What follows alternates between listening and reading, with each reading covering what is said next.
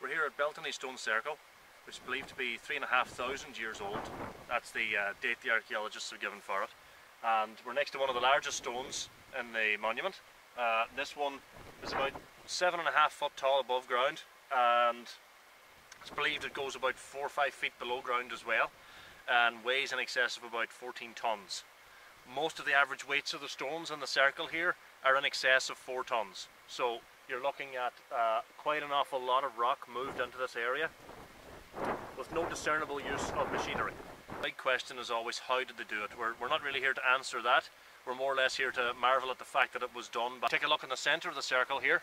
Got debris from years of farming where people have moved rubble and rock taken up from the fields during activities and planted it in the centre of the circle. This would not have been here originally. And some of the stones on the original ring have been knocked over and laid flat, but interestingly they haven't been removed.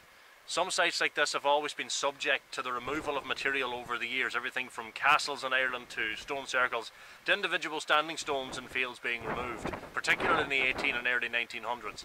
Here, however, there seems to have been an upheld reverence for the site where most of its original material hasn't been removed.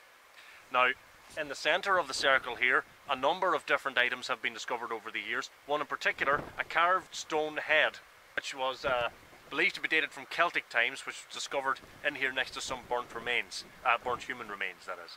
But other than that, not very much else has been discovered here due to the fact that it hasn't been extensively excavated, which is interesting to note since the majority of our archaeological sites in Ireland have never been. They've been catalogued and designated as being in existence, but they've never actually been properly excavated.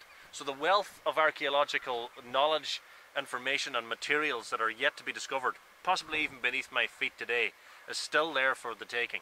And at some stage in the future we could see really interesting things come out of sites like this.